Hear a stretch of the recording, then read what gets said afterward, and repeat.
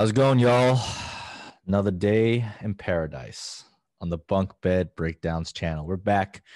Man, you know what? I woke up today and I was like, I don't know what I'm going to do. It's going to be a boring ass day because, it's kind of slow at work. Had some meetings, but slow at work. For the most part, everyone's gone for the holidays. I'm still grinding because I'm a fucking grunt at my company. Um, so I'm just out here grinding. I'm a little bit bored. I'm scrolling through my Twitter timeline. And what do you know, man? We get blessed. We get blessed because Nick Whalen comes across my timeline. And, if you guys aren't on my Twitter account, go over there and check it out. I'm not not the biggest fan of Nick Whalen. We put out some fake shit and we expose him and put him in a body bag. That's what we do here on Bunk Bed Breakdowns. We put other people in body bags. We put Nick in body bags. He puts me in body bags. Noah puts both of us in body bags. It's a body bag roulette out here on the fucking Bunk Bed Breakdowns channel. But enough about that, man. We were going to title this episode Nick Whalen body bag, but we didn't do it because nobody fucking knows who he is on Twitter. So that video would have fucking tanked. So that's not what we're going to do. What we're going to do, though, is address the questions at hand, man, because it's about time we reached back out in the community. We had a couple of these Q&As in the offseason, but then the season kind of took hold and, we had to cover all the content, the playoffs and all that shit. But it's good to get back into things and just talk to the folks, man. Answer the questions at hand. What do y'all need? We're here for you. We're going to get into that this episode, a couple other things. But, man, before we do that, Noah, dude, how's it going? How's it going over there? It's going all right. Christmas is around the corner. It's the holiday season. Things are looking up for the kid. I know Twitter, there's been a little bit of shiesty action going on between you and some other people. Man, I think the real solution is just follow 69 people. Keep your circle small. And just don't really dumb takes of your own and then own them. I know you did that this past week. You kind of owned up to your takes. I'm on a new kick. I'm putting pinned tweets on my account that were bad takes. I have one up there where, like, the Chargers suck. They took Herbert. Brandon Ayuk stinks. That's my pinned tweet. I'm like, I got nothing to hide behind. I'd rather people, if I was following somebody like me who doesn't take themselves too seriously, I'd be like, I like somebody who owns their mistakes. And if they are right, they're not going to brag about it. I'm the epitome of that. If I got something right, like, I care, but I'm not going to bring it up. If I got something wrong, man, shit all over me. I mean, I told people to sell Derrick Henry for 2 straight years, and now I'm out here like top 5 dynasty running back going by him. So I'm kind of a fraud in that sense. But at the same time, I think, it's the season of giving. So I'm giving you guys some takes to throw back in my face, and I'm being completely out in the open with them. Yeah, I love that. I'm gonna go back and do that. I'm gonna pin my Hall of Shame to my Twitter because I got some bad takes, man. Justin Herbert, I was on that one too. Funny enough, I don't know if it's funnily enough or funny enough, whatever it is. I'm no wordsmith. It's funny enough, dude. It's funny enough, dude. You guys know what? Noah, let's start a fucking GoFundMe for Noah to learn how to spell and read because you can't spell quarterback and running back. Now, quarterback's good. Making up words over here.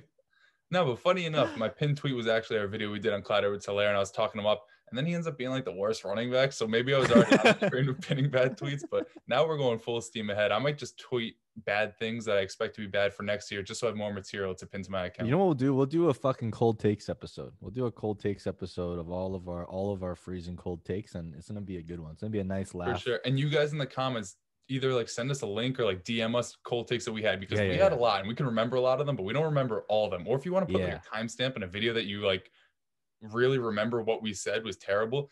I mean, we all know the whole Justin Herbert stuff. You don't have to tweet the videos of me like reacting to Herbert looking this way and being like, oh shit, we just took this guy. Like some other ones other than Herbert, maybe Ayuk, because I think we have those like branded in our memory. If you want to do that, then maybe next week when the season's over, week 17, only frauds play that week. Unless you're watching, you're not a fraud. We appreciate your support. If that's the case, we might just do a cold takes like nomination show and then have you guys vote in the comments, and we'll see who prevails in the hall of worst takes. Yeah, it's gonna be a funny one. So make sure you guys tune in for that. But man, before we get started, Noah, what time is it? What time is it, dude? I think it's time to hit the intro. Hit it.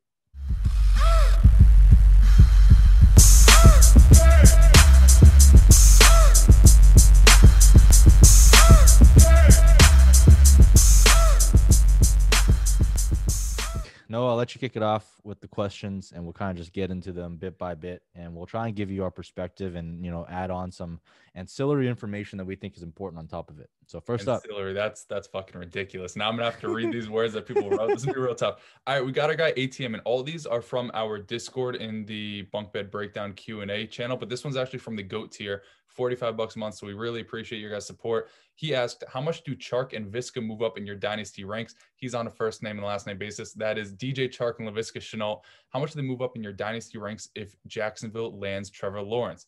They have an inside track on the number 1 pick now. And we're not going to cover just those two guys. I think as a whole, we should cover what's going to happen in Jacksonville with this move, because obviously Justin Fields is a great quarterback. And we thought him going there is a huge bump up over whatever frauds that they have in Jacksonville, whether it's Jake Luton, who I forgot was actually a starter this year. I was like looking into this question. I'm like, I know they had 3 guys. I forgot who number 2 was. It was Minshew, Luton, and Mike Glennon, long neck bastard. They all kind of, I like Minshew, but he's no competition when it comes to Justin Fields. So I thought that was going to help him out, but we know what Trevor Lawrence is. Trevor Lawrence, as you have touted, as many people have touted, he's like the best quarterback prospect since like Andrew Luck. And it seems like every year somebody will say that, but he's legitimately been heralded that for, it seems like half a decade now. Ever since he was in high school all the way up until now, it seems like he was supposed to be the next big thing. Everybody was trying to buy in on Denzel Mims because he was going to go to the Jets. If you're buying any Jets pieces because of a speculative quarterback being drafted there, you necessarily have to be higher on Jacksonville pieces, because Jacksonville pieces last year with Minshew and Foles, DJ Chark put up 1,000 yards in his second year after we thought he was dead in the water, because that system is just a little bit better than what the Jets got going on. Jay Gruden wants to throw the ball. Adam Gase wants to ruin his team, both going 0-15 and then winning a game or whatever to getting them out of the number 1 contention. I think overall, I don't think it's too brash to say their ceilings can both be like top 24 guys. I think right now, I haven't moved it up because of this this draft, whatever, the draft swap of 2-1. I think I have like Shenault around 41 and Chark high 30s, as in like 30, 31, 32, something like that. I think honestly, if he lands there, and it's still up in the air, because what if Jacksonville wins? What if the Jets lose out, which they probably will? They get him. So once we know that the number 1 overall pick, I think that's when the rankings will have to be fully adjusted. I could see Chark easily moving inside the top 24, maybe even a top 20 option, because we've seen his ceiling in an offense that won't be as good as it's going to be with Trevor Lawrence there. And Laviska Shenault, for as bad as a year it seems like he's having, I mean, he came into the year with a hamstring injury. He's always kind of banged up, and he's still on pace for like 750, 800 yards from scrimmage, basically having a lesser Deebo Samuel rookie season. We know what type of player he is. So I think the receivers there, the upside is going to be immense if Trevor Lawrence is there, because we know he has the accuracy, and we know that offense can't get much worse than it is right now if they make that quarterback improvement. Yeah, it's going to be, man, it's going to be a beautiful sight, I think. It really upgrades everyone. But I mean, I was already upgrading everyone because I was assuming Justin Fields is going there. So it's not, I don't really think I'm moving like DJ Chark like too much up my rankings, or like Laviska Shenault too much up my rankings. I was already assuming Justin Fields is going to go there. And I like Justin Fields as a prospect. He's not as good as Trevor Lawrence, but for fantasy wise, he could be. I know there's like people have been kind of voicing the concerns recently over like Justin Fields and, potentially Zach Wilson going ahead of them. Like, maybe that happens, right? Like Mitch Trubisky got drafted ahead of fucking Patrick Mahomes and Deshaun Watson. Deshaun Watson being the glaringly obvious one to me. So, NFL teams are going to do what they do. But, what it means, though, is I think people are going to like overreact on the Jets side, because like immediately after like that happened, people are like, well, now they're going to keep Sam Darnold and like draft and trade down and then draft an O-line. Like, no, dude, like you don't have a quarterback when Sam Darnold. You just keep fucking swinging for a quarterback until you get one. If that's Zach Wilson, take him. If that's Justin Fields, take him. I don't care who it is. Take somebody at the quarterback position. It's not every year you get to pick with the top 2 pick. Granted, the Jets make it look easy, but it's actually not that easy. Like Miami Dolphins, people said they were tanking for Tua, and look how that turned out. Like they were not able to get there. So as much as like people think it's easy to tank, like players want to fucking win, right? Like veteran players aren't sitting on your team being like, oh yeah, let me tank this so that I can like make the team better for the next guy that comes. Like, no, they don't give a fuck, man. Veterans want to win. Like they want to win games. Everyone wants to win games. Like people have pride. These are NFL players. They got pride in their game. They got pride in themselves, and they're not going to be out there tanking for a fucking Adam Gase. So I think don't overreact there. Like I think the Jets are definitely going to take a quarterback still. And then even if they don't, right, they can trade back for a huge haul. That would be a mistake because you still need a quarterback, but they could trade back for a huge haul. But as long as Adam Gase is there, man, it's just like not fucking good. What I will say is if they take Justin Fields, I think the gap between Trevor Lawrence and Justin Fields widens a little bit for me. And the gap between the wide receivers and Denzel Mims and someone like DJ Chark and Laviska Shenault widens a little bit for me, because Trevor Lawrence is a better passer, much better passer. He's also a really good runner on the ground, but more importantly, he's a better passer for his wide receivers. So, in terms of their value, like DJ Chark, I think people might overreact a bit, right? I wouldn't go out and try and get him right now. I would still wait until the rookie draft, and a day before the draft, you're on the clock or whatever it is. I bet money you could flip like a mid to late first for DJ Chark. I think somebody you can go out and buy and should go out and buy, though, and it's our favorite boy, James Robinson. I know people are still concerned he's an undrafted free agent. If you wipe that away, something that happened like 9 months ago, if you wipe away the draft capital, you just look at the resume, the size, the usage, the production, honestly, he's had a better rookie season than every other rookie running back in this class, whether it's DeAndre Swift, J.K. Dobbins, Jonathan Taylor's starting to come on, but he really doesn't rival his production. James Robinson is a top 5 running back on a team led by 3 different quarterbacks, no defense, and a mediocre offensive line. Once Trevor Lawrence comes into town, even if it's Justin Fields, that team is going to be in so many more scoring situations, more scoring opportunities. He's still going to be the guy in the backfield. I don't care if they add – the only way I'd be nervous is if they add a running back day 1 or day 2. But seeing as how many holes that they have and seeing how much stock they've put into James Robinson, cutting their former first overall pick, 104 overall, their first round pick, to give him the reins, and the fact that he took over and has looked great and has held up perfectly fine to this point. I know he got banged up this past week. I'm not sure if he's playing this week, but even then, like 15 straight weeks of production, I don't think he's gonna be replaced. If he is replaced, I think it's gonna be by some like shitty free agent that he's gonna beat out, or some garbage third down back like Chris Thompson, who he also beat out. So if you can buy James Robinson right now, go for it, because he's been a top 5 running back this year, and he's inside my top 10 for dynasty. Just because. Whoa, hold up. Let's not brush past 100%. that.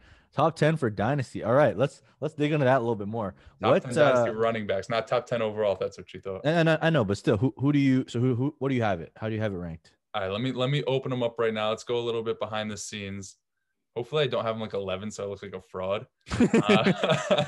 James Robinson. Okay, I lied. He's 12. But I have inside track. I have CMC, Alvin Kamara, Dalvin Cook, Nick Chubb, Derrick Henry, JT, Barkley, Swift, Gibson, Akers, Dobbins, Robinson. Wow. Okay, so that means you got what? You got Zeke behind them. You got Jacobs behind them, right? Joe Mixon behind him. Miles Sanders Joe Mixon behind him. You got Miles Sanders behind him. Damn. 100%. You got Austin Eckler, the God, behind him. I'm telling you right now, I'm not sure it's because his hamstring came clean off the bone like Will Fuller. He has not looked impressive at all. I know he's catching a bunch of passes, but he does not look like he has the juice, and this offense looked better. Crazy enough, when fucking Kalen Ballage was back there. I know he's probably going to get healthy and he's going to look better again, but he's also just not getting the goal line touches. He hasn't scored a goal line touchdown since week 4 of last year, which was the last game Melvin Gordon missed. So he's just not the goal line guy. And the fact that they drafted Joshua Kelly and they're still using Kalen Ballage gives me a little bit of worry about his scoring upside. That's totally fair. What about like if Dak comes back though, Dak plus Zeke, would you still take James Robinson? I have them back to back, and it's a cop out to say they're in a tier, but just I don't know. Like, we've seen so many running backs around Zeke's age with as many touches as he's had kind of fall off a cliff. And I know he hasn't had any huge injuries. He's had like a calf injury this year and like other stuff that's kept him out a little bit. So I'm not going to say he's completely falling off. And he was good when Dak was there, but a lot of it was through the air, getting a whole bunch of catches, whole bunch of receptions. If Mike McCarthy's gone, is that offense going to stay the same? I know they're going to be in a lot of scoring opportunities and such, but I think the age discrepancy, the fact that he's also James Robinson's going to get a quarterback upgrade, as will Ezekiel Elliott next year. And the fact that James Robinson's fantasy production was basically rivaling Ezekiel Elliott, like for the full season. Ezekiel Elliott with Dak was basically rivaling what James Robinson has done the full season in his shitty situation. I would take James Robinson ahead of him. I'm that confident. And it doesn't seem like, I know Tony Pollard's not going to completely push Ezekiel Elliott for touches and be like a 50-50 split next year, but they know they have a legit guy behind Zeke. Whereas in Jacksonville, there's really nobody to steal the job from James Robinson, or at least push him for touches. Got it. Yeah. I mean, look, that's totally fair. Like, James Robinson's a god. If they get through the next draft season, right, and they don't add like any top running backs and like call it the top first or second round, then James Robinson value is going to skyrocket, right? So if you're It's going to not make really that, that deep of a running back class. If it's not like Gainwell, Javante, Travis Etienne, or Najee Harris, I mean, who's really going to push him for touches? well, I mean, if draft capital comes, if they take someone in the second round, like I think they'll probably do it. But then again, they took AJ Dillon in the second round. The guy doesn't even fucking step on the field, so who knows? But yeah, we'll see. I mean, if it's not Najee, Etienne, Javante, I'm not that concerned. You know, if Kenneth Gainwell comes, I'll be a little bit concerned because he'll definitely eat into a lot of that receiving work, and he's actually a really good player. But yeah, point taken. I mean, dude, James Robinson, the hero, the fantasy hero, and I get it. He didn't put up that many points this week, but if you guys saw the game, it's a fucking miracle he put up any points at all. They got dumpstered by the Ravens. Not having a So punter is way more important than I thought it was because they could not get out yeah. of their own half of the field. And it's like, okay, we can't punt. So just score on us again, Lamar. Yeah. Okay. Yeah. So look, man, it's bright spots ahead for that team. Not only do they have a lot of young studs and DJ Chark, Laviska Shenault, James Robinson, they're loaded with draft capital. So that team is going to, similar to how we saw Miami turn around really quick. If they get the right GM, the right coach in place, you can see a really quick turnaround for that team within the next 2 years, especially with Trevor Lawrence at the helm. Like that is a game changer for that squad. So I'm really excited about the Jacksonville Jaguars, and I'm bullish on this offense with Trevor Lawrence coming in. 100%. Somebody that we were both bullish on. We have a question from Pyro King. It's actually two different players. We'll cover this one a little bit more quickly than the last topic. What are Christian Kirk and Courtland Sutton's dynasty values going into next season? I think this is kind of a crazy dichotomy. I'm not sure why I'm sure he has like both of them on his roster. He wants to see our outlook. We'll touch on Christian Kirk first. For me, he's kind of fallen off the map. I mean, at some point, your analytical profile coming out of college can only go so far. Like Terry McLaurin, we were nervous year 1 to year 2. Like, can this be sustained? Turns out he's just really fucking good at football. Mm-hmm. Christian Kirk, you had a great breakout age. You had a college dominator. You were very versatile in college returning kicks. It's your third year in the league, and you really haven't made your mark outside of that one game in like week 6 where we thought he was going to be legit, hasn't done anything. My issue with Christian Kirk is he can be as talented as he wants. He hasn't flashed it. And, DeAndre Hopkins, for as good as he's been, it's still his first year there. And I still think that the role he has, this is basically his floor for the remainder of his contract. They're going to use him heavily. Like Larry Fitzgerald's 30-something years old, still seeing almost as many targets as Christian Kirk. DeAndre Hopkins like 28 in the prime of his career. He's not going to ever see like less than 10 targets a game on average for the rest of the time. He's in Arizona. And the other issue I have with Christian Kirk too is like Kyler Murray really isn't, or at least at this point, hasn't shown to be extremely accurate. So even if he's seeing like 6-7 targets a game with the types of targets that Christian Kirk is seeing down the field, like what are the chances that most of those are going to be catchable? And even if they are, we haven't seen Christian Kirk really turn that into production. And, I tried to excuse away what he did early in his career because he played with Josh Rosen. He played with terrible quarterbacks and Sammy Sleeves, believe it or not, I think it was his first game in the NFL. And then second year, right, rookie quarterback, rookie coach, and Cliff Kingsbury. I made that excuse. Now what? You have a really good quarterback there. I know I just kind of disparaged his accuracy, but you have Kyler Murray, who's a pretty good quarterback. You have Cliff Kingsbury in his second year, and you have your third year supposed to break out, and he's really not doing anything. So for me, Christian Kirk, he's in my mid-40s for my wide receiver rankings. And I know we like to say, oh, wide receiver is deep, and that's because there's a lot of good receivers. Honestly, for him, it's just like I don't really have all too much trust in him. And I would, if I could get off of him for like a second-round pick, if anybody's willing to pay that price because they believe in the bar graphs and everything that's on Player Profiler, not disparaging that site at all. But if somebody like buys that heavily into the analytics this late into his career, I'm jumping off the ship because I just don't see it happening at this point. Yeah. Did you say wide receiver 41? I think I have him right there as well. I said mid 40s, so like I think it's like 44, 45. Yeah, I have him as like low 40s, I think. And he has definitely had a bit of a disappointing season. I mean, he had that stretch in the middle where it's looking like he's getting volume, like averaging like 6 to 8 targets a game. But he's kind of like showing a little bit of his true colors, right? He's just that wide receiver 3. I think one thing to be looking out for is if Larry Fitz leaves, but I'm always very, very like cautious about following that narrative of wide receivers leaving because they always get replaced by other wide receivers. Yeah, So like they drafted Andy Isabella too. They drafted Keyshawn Johnson. Like they have shown that they want to add pieces. Yeah, and this class is extremely deep at wide receiver. So I agree with you. If you can get out for a second-round pick in Superflex drafts, I would definitely do that because I was looking at my ranks. And if you guys go to the Market Watch Mondays episode, I went through the top 24 players, and the wide receivers is really, really deep. And there's a lot of talents that I'd rather bet on and kind of refresh my bet and just like swing again. So if you can get a second-round pick, definitely do that. If you can get maybe even like a super early third, like a 3.01, 3.02, because like I said, it is a very, very deep class. And if you're in tight end premium leagues, like that's where you'll be able to get like, I think you can get a guy like a, like a Elijah Moore from Ole Miss, for example, would be a good pivot. He also has a very great analytical profile. He's a bit on the smaller side, and he's like a slot receiver too. And it'd be good to kind of get that reset to see where he lands. But yeah, I agree with you.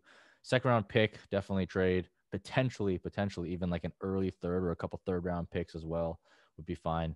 And then even just pivoting, using him as like an add-on piece to pivot into like another better wide receiver by like taking like Christian Kirk plus someone and trading up. So I Yeah, think and those are the trading up moves. to maybe a guy like Courtland Sutton. I went through my rankings. I moved him up fairly high, wide receiver 24.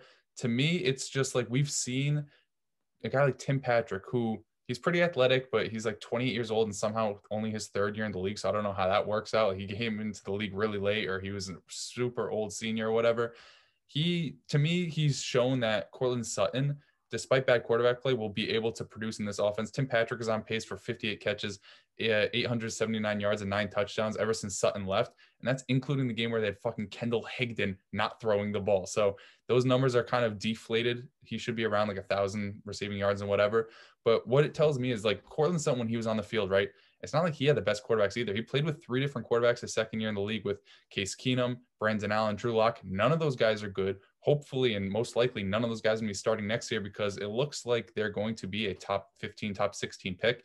I'm not sure what type of capital they have to be able to move up, but hopefully even like a Kyle Trask or a Mac Jones, if they fall and, they're 6'5" and white. So I think John Elway would be very happy with them.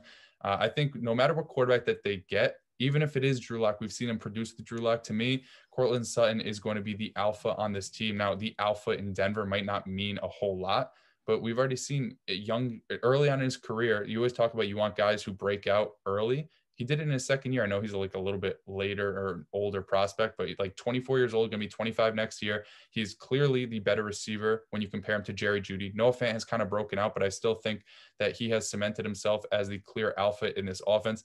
Wide receiver 24 might seem a bit lofty because there is always the downside of Drew Lock sticking around, the lack of touchdown upside with a guy like Courtland Sutton, but I'm betting on the talent there. I'm betting on the role that he's probably going to overtake when it is time for him to come back next season.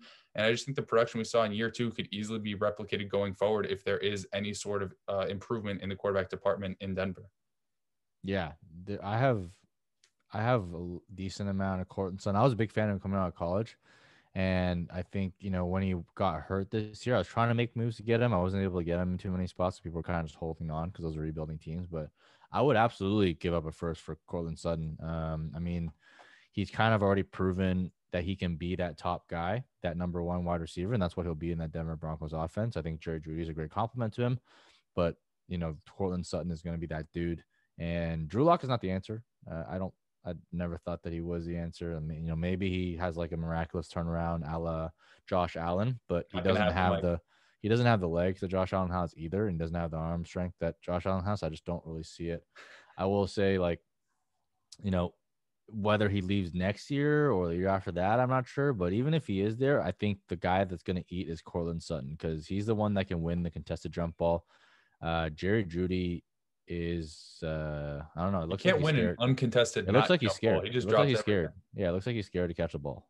For the most part, he's a route god and all that stuff, and can get open. I'm sure he can. He's a great, by all means, like a great player, right? But Courtland Sutton is that dude, and he's the one that I would rather have. In fact, if I could get Courtland Sutton for Jerry Jeudy, I would do that today. I would even add a little bit on Jerry Jeudy. So I would definitely add on top of Christian Kirk as well. But I think Courtland Sutton's a great buy. I actually got him for Raheem Mostert early on in the offseason when he got hurt. I remember that. And you're like, damn, I give up Raheem Mostert. And then Mostert got hurt like 4 more times. Like, okay, it's not too bad. Yeah, exactly. So I think that was a big W for me. I really needed wide receivers. But if you can go out and acquire Courtland Sutton, it's going to be tough to do it now just because, there's no gain for someone to trade him because if someone has him, they probably held him through the injury and they're probably a rebuilding team anyways. And he's still a very young wide receiver. So I think you would take the similar type of approach you should take with DJ Chark is when you're on the clock and, people are looking at all these like Rashad Batemans and, Rondale Moores and all these really stud wide receivers. You can flip one of those picks for Courtland Sutton plus. And I think that would be the move that I would do.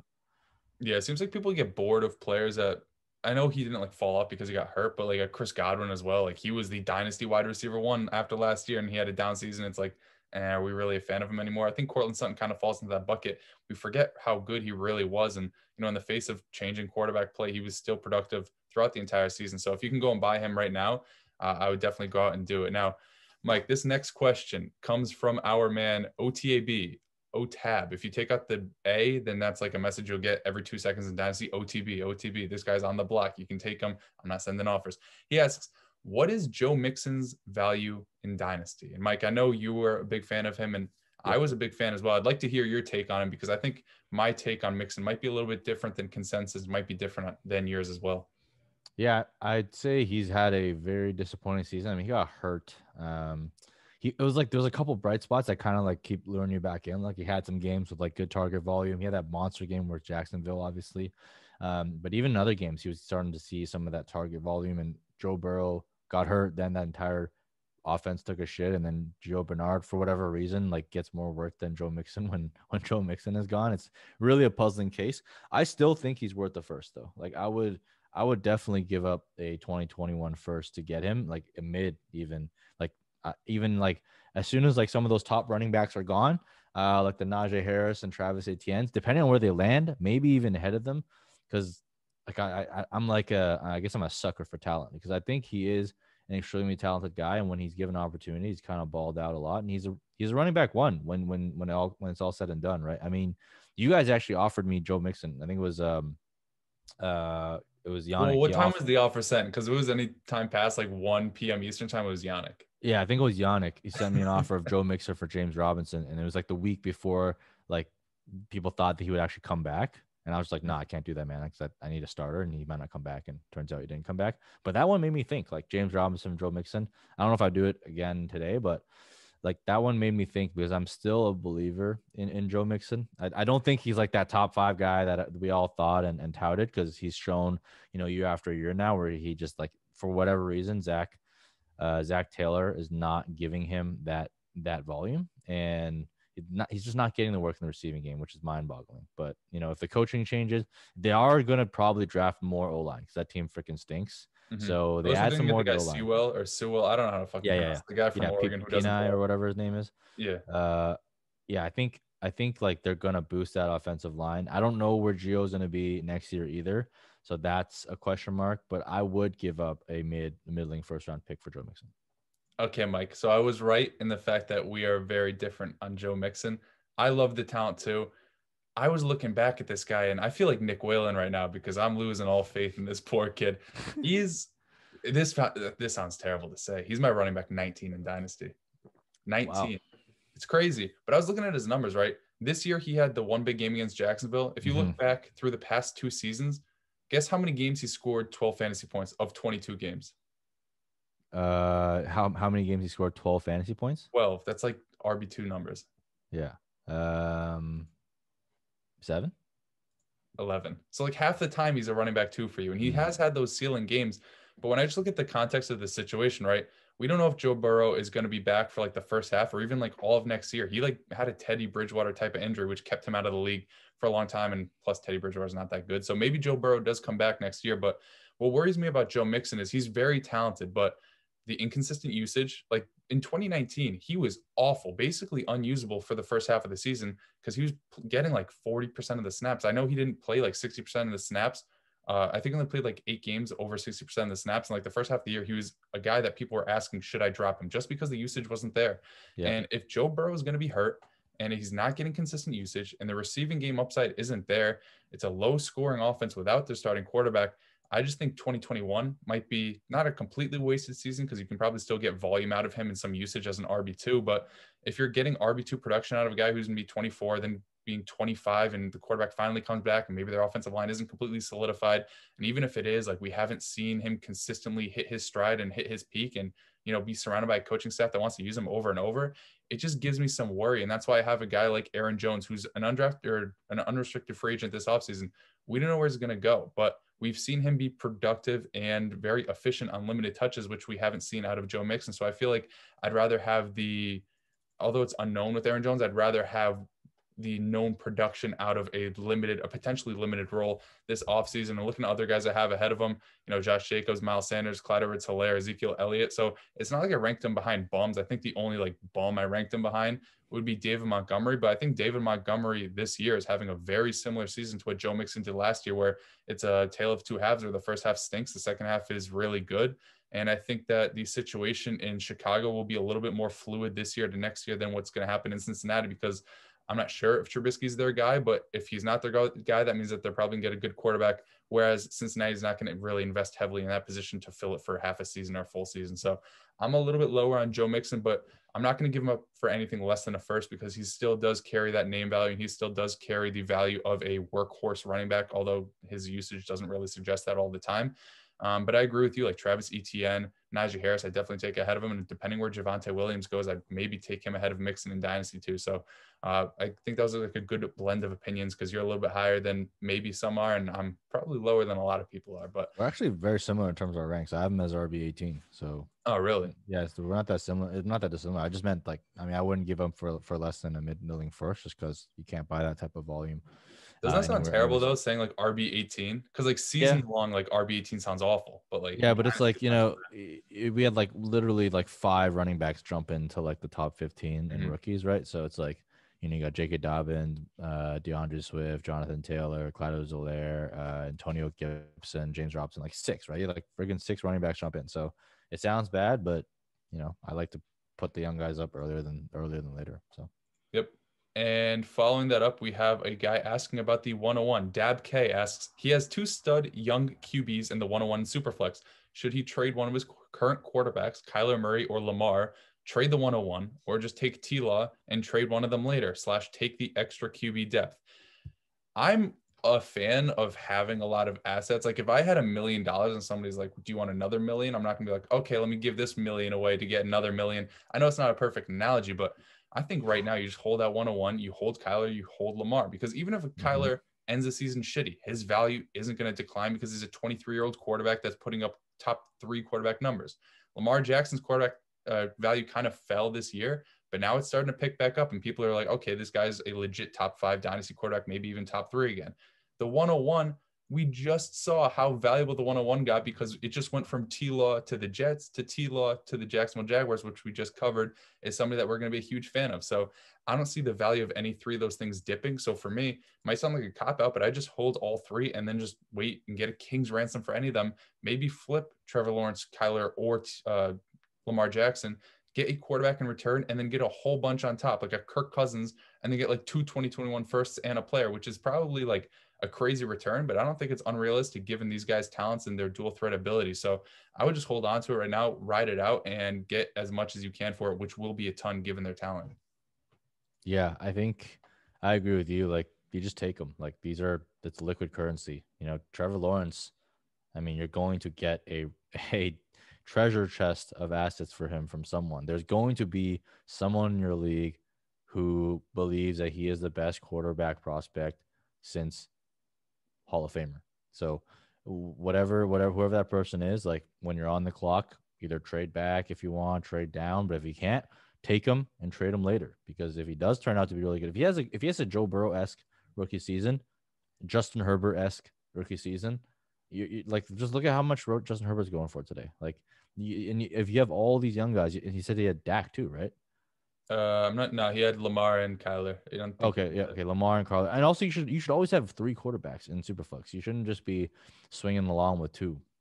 Man, my quarterback 3, the league I'm in the championship right now, my quarterback 3 was Alex Smith and Ryan Fitzpatrick, which somehow managed to like the puzzle pieces together. But then my 2 starters are Kyler and Josh Allen, so I've kind of exactly. It's fine, and I would draft them, hold them, and then you can like trade down or flip them for whatever you want. But like, it's easy to trade stud quarterbacks, especially guys who are Konami codes like Lamar Jackson, like Kyler Murray, like Trevor Lawrence, who is a sneaky.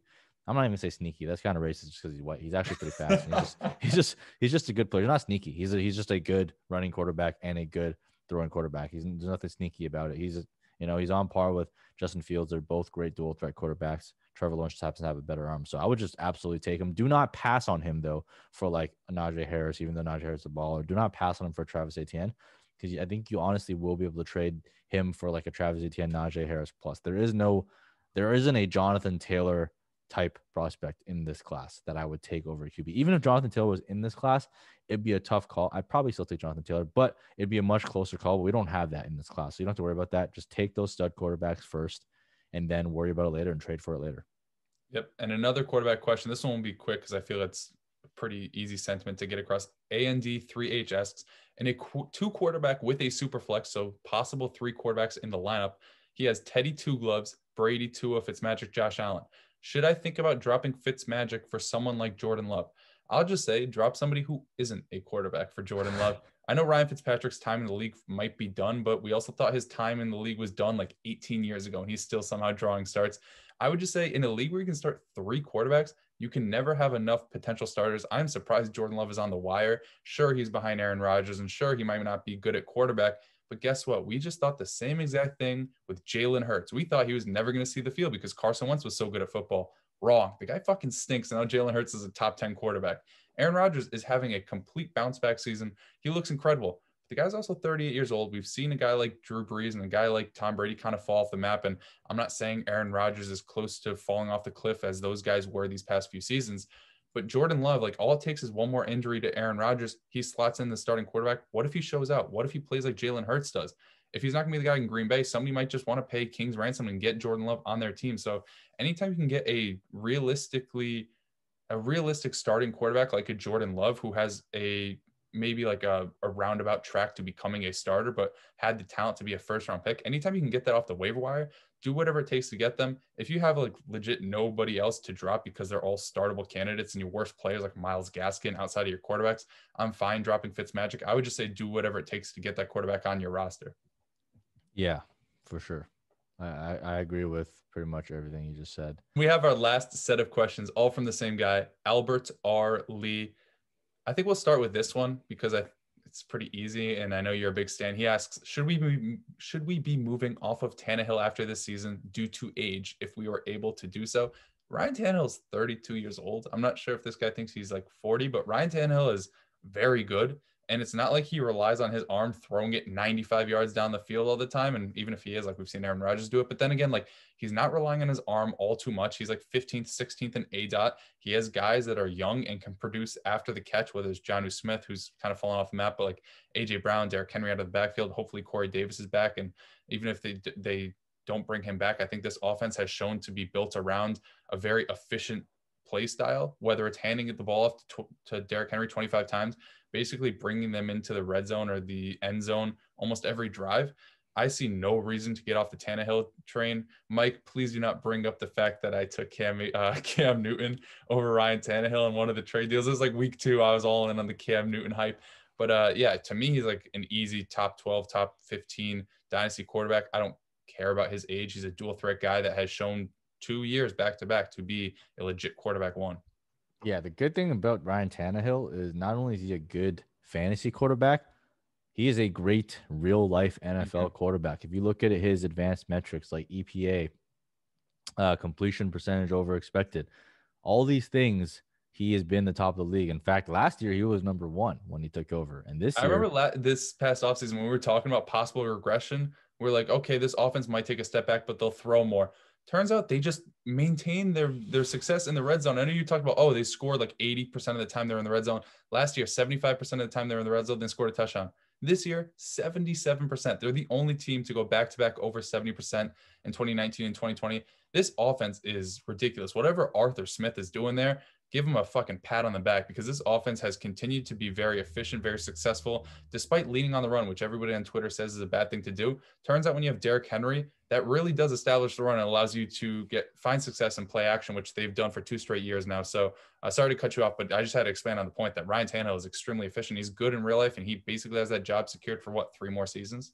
Yeah, I mean, that's the beauty of it. Like, you want to get guys who are really good in real life and really good in fantasy. And those guys usually cost you an arm and a leg. But Ryan Tannehill has been very affordable this offseason. He'll probably continue to be affordable. The fact that you're asking this question, like, you're not alone. Like, everyone will think this. Like, hey, he's getting older.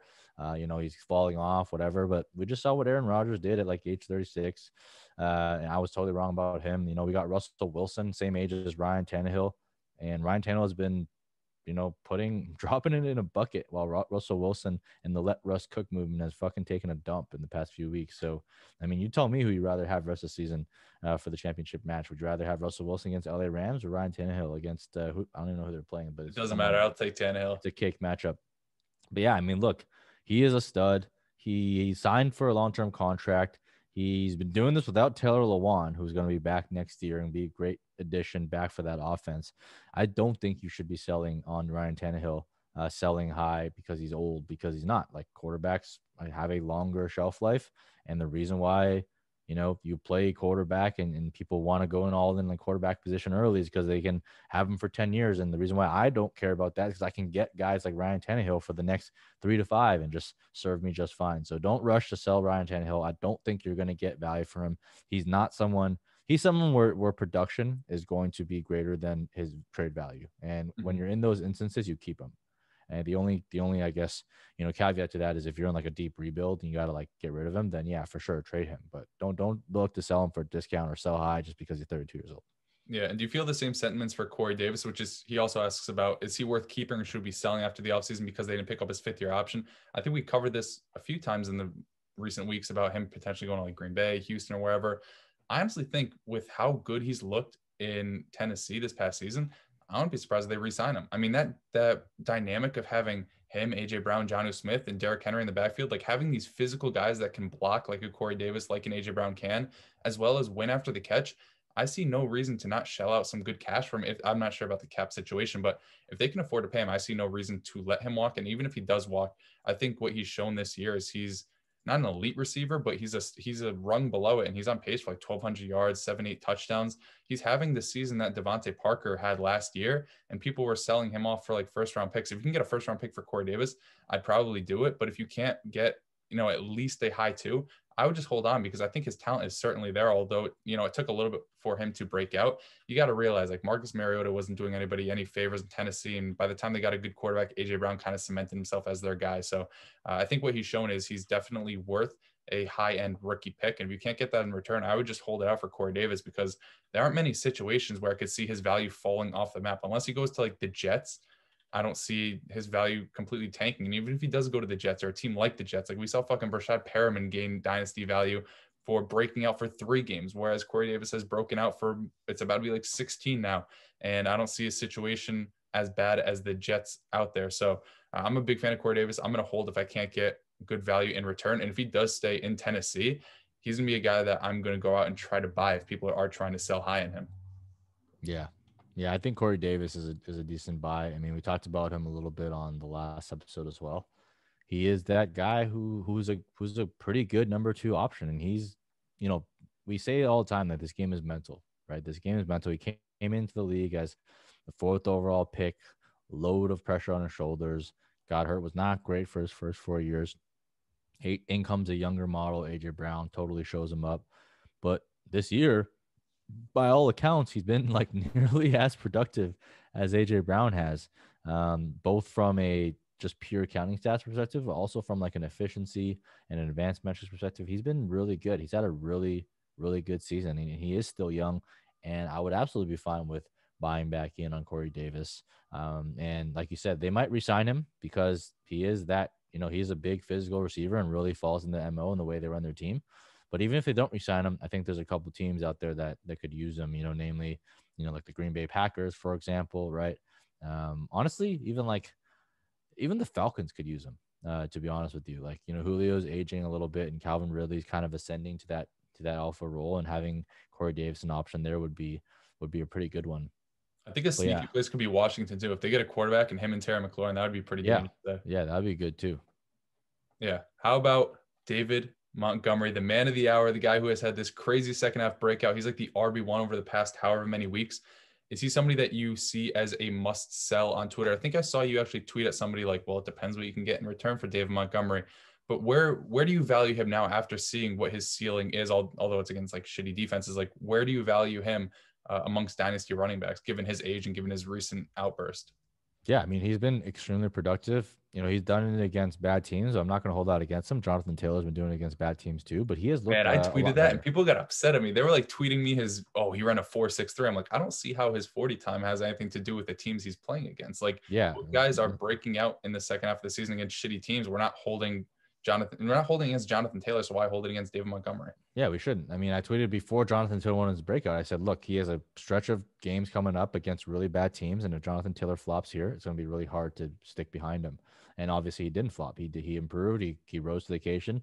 Not only did he do really well statistically, but he looked like a much better runner. Right? He built that confidence, and we always say like it's mental, dude. It's mental. You can't building confidence is actually it's unquantifiable, and I can't measure it, and I can't like prove it anyway. But I really feel like that has a big impact on these players that they know they can do it. It's like, hey, look, I'm doing it against real life NFL teams. And, maybe it's a bad matchup. Maybe it's an easy matchup. I don't give a fuck. Like if you're doing it against NFL teams, you belong on the field. So I'm not going to discount David Montgomery because even when someone said that he was playing against bad teams, I still was very hesitant to go in on David Montgomery. I was still very concerned if he could actually do what he's doing here. And obviously he's getting the volume. My one main concern is what happens when Tariq Cohen comes back.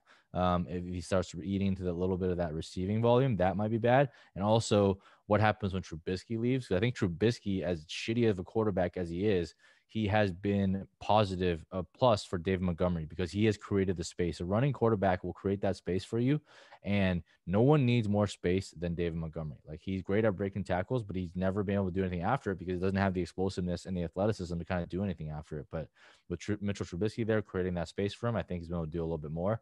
He's improved as a runner, so I do like him. Similarly to like a Joe Mixon or whatever, I don't think I would want to give him up for anything less than a first. I'm still going to take probably the top two, maybe even the top three, including Javonte Williams, rookie running backs ahead of them. I'm probably going to have a couple of the young stud wide receivers like Jamar Chase ahead of him as well. But I would not be selling him for anything less than a first, even if you don't believe in David Montgomery, because the market dictates like don't sell for below market. I think the market offer is a first for him and potentially even a first plus if you can find one of those like super David Montgomery truthers from like the early on when people had him ranked ahead of like Josh Jacobs and Miles Sanders and all that. But he has been very productive. He has definitely lived up to the hype, and he is not a bust. Even before this breakout, he has lived up to what his draft capital indicates. And he was a third round pick, and what he's done, 1,000 yards from scrimmage in his rookie year, well on pace to be over that this year. So he's by no means a bust, and I would definitely prefer him to a lot of these like older guys. And I have him in that range with like the like the Austin Ecklers and the Joe Mixons, and I got like Kareem Hunt and Ronald Jones and guys like that after him. But yeah, I would Like that definitely is not give him fucking up for wild. anything I'm less than looking a at my first. rankings, literally word for word. David Montgomery, Mixon, Eckler, Hunt, and then Ronald Jones Yeah. right afterwards. Yeah, so that's kind of where I have a lot of these guys ranked. So yeah, I would definitely not sell cheap. Am I like all in now? No. I acquired most of my David Montgomery shares this offseason when he was super cheap, when everyone was just dumping on him because I thought it was a good volume play, and that's kind of paying off a little bit for me carrying my team in the playoffs. But I'm not like all in, but I'm also not like hey, you got to get out of this guy right now because he stinks. Because I think he's proven a lot over these past few weeks, even if it's against lower tier run defenses. Yeah, and definitely don't sell him like right now. I know it's enticing. Like, oh, I can get a first round right now. His next two matchups are Green Bay and Jacksonville. I don't know who made this schedule, probably the NFL. Whoever made this schedule wanted David Montgomery to break out. Whoever made this schedule has David Montgomery on their dynasty team and had plans of selling him this offseason. So if you are going to sell him, wait until after this stretch ends because he could realistically put up like 6, 7, 8 straight 20-point fantasy games, which is something that nobody has really done this season. He's showing that he can hold up with these touches. And I have a bold take, and I'm not sure how bold it's really going to be, but I'm not sure that Chicago moves off of Trubisky. Like they were they started like 5-0, but they were 2-0 with him. Then they benched him their third game because he threw one pick. They were just finding any reason to sit him. He comes back and this offense is putting up like 30 points. I know it's against bad defenses, but they haven't looked completely awful with him there. I know last week he had a pretty down game, but he also threw like a red zone interception where he was trying to force it to Allen Robinson, which I don't necessarily hate to see. So I think I agree with you a lot. He's like my RB 18, 19 for me. He's not moving into my top 10 or top 12 just because I feel like there's so many other guys that are not only younger than him, but have continued to flash at an earlier point than him. But it's definitely promising to see. And he's broken off a bunch of pretty long runs. Like he had an 80-yard touchdown run. He had like a 50-something yarder against Green Bay. So although he's not this breakaway speed type of guy, he's flashed the potential to at least have that type of upside every other week or so. So he's somebody that I am definitely getting a little bit higher on. I'm not going to overpay for him, but at the same time, I'm not going to try to sell him cheap or try to sell high on him, because I think the price people are going to pay is still a little bit below where he needs to be. Now, somebody in the last part of this question, the last question in this video, somebody who rose up my rankings because of their recent stretch, and I'm sure he did for you as well. You call him the prodigal son. Cam Akers, where he ranks in terms of dynasty. He's my running back 10. And to me, although it was it was a small flash because now he's injured and he's out for this week and maybe the rest of the season. It depends with his ankle sprain or whatever ended up happening. Although it was a very small flash and it was like a 2-game sample of him being really good, the commitment that Sean McVay showed was almost unlike any other rookie running back in this class. Only him and James Robinson were players that had back-to-back games of 20 plus carries. It's like an arbitrary number because I'm pretty sure Jonathan Taylor's had like 15 plus every game. But it's good to know that a team that wants to run the ball trusted Cam Akers to run the ball. And although they had Malcolm Brown, who they trusted a lot, and Darrell Henderson, who was, PFF's golden boy, who was like extremely elusive for like 2 games or whatever, the fact that they've basically become non-factors in this offense in favor of a running back who started off the season terribly, got injured, and then came back and was the third option, rose his way to the top, and now is out touching them immensely. I think all that shows is an extreme amount of confidence in Cam Akers. We know he has a 3-down skill set. He started to kind of flash at this season. And I also like this offense because Sean McVay has shown he is willing to adapt and play to his players' strengths.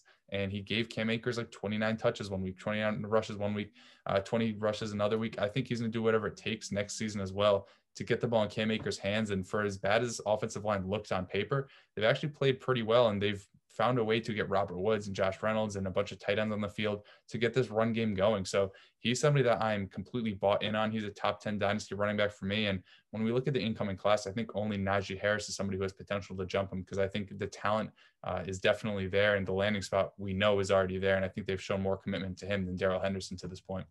Yeah, I think I tweeted this out earlier, but Cam Akers' percentage of backfield carries, week 13 to week 15, 78%, 94%, 88%. If you look at his total opportunities, which is carries plus targets over the last 3 weeks, 69%, very nice, 75%, 82%. In that time, he's averaging 24 opportunities per game. Henderson and Brown are both at sub 3.5, and like it's basically their wash now.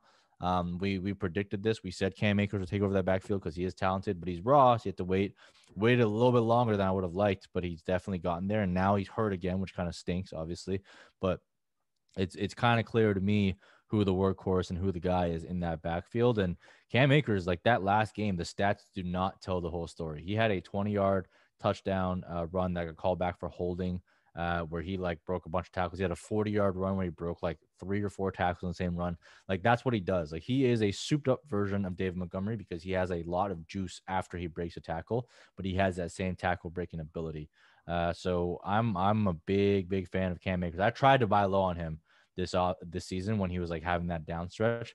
Nobody was biting. Unfortunately, I was trying to offer like seconds and like late first and like other types of like package deals for him, and just wasn't able to get him. Luckily, I drafted a bunch of them, so I have a shitload of Cam Akers, so that's a positive. But I think it's going to be really good. Malcolm Brown probably gone after the season, right? And Darrell Henderson, look, I mean, I'm sure he's a good football player, but he's just not that guy. And he can be that guy that give you a couple burst plays. He definitely deserves to be on the field with Cam Akers, but this is Cam Akers' world, man. We're all just fucking living in it from now on.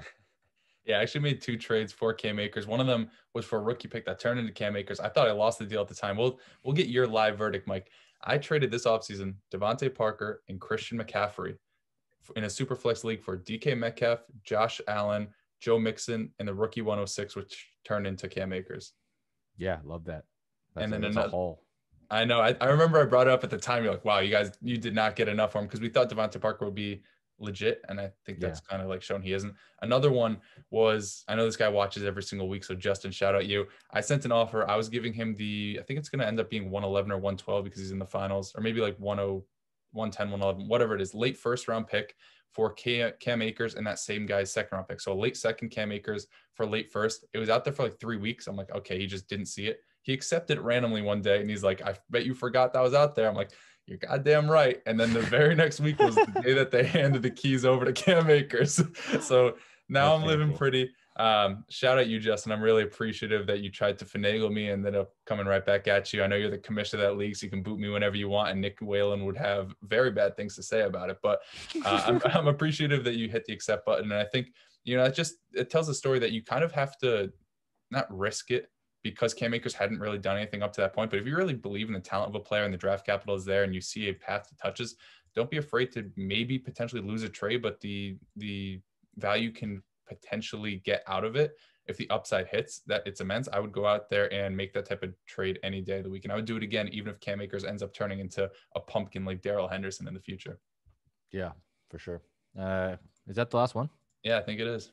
Awesome. That's all we got for you guys. Discord questions from the folks. Thanks for contributing this week. If you liked the content, if you liked the answers, even if you didn't, subscribe. Don't thumbs up, but subscribe. Maybe you'll find some more content down the line that you do enjoy. We do try our best to kind of inform you guys and give you a little bit of a different approach than a lot of the other fantasy stuff out there. We're just trying to make you think a different way. And we're gonna have a lot of bad takes, man. I'm telling you, we're gonna do that. Only bad cold takes. Looking back, I don't think we've had any good ones. Bad takes only on this channel. We're gonna have a freezing cold takes episode. That one's gonna be fun to go through for sure. But yeah, subscribe, like, follow Noah, follow me, follow Nick, follow the BDGE squad, and engage with us on Twitter. You're gonna get a lot of content. You're gonna get me dumping on Nick Whalen. You're gonna get FB God dunking on himself. It's going to be a good time. It's going to be a good time. So that's all we got for you guys, man. Peace.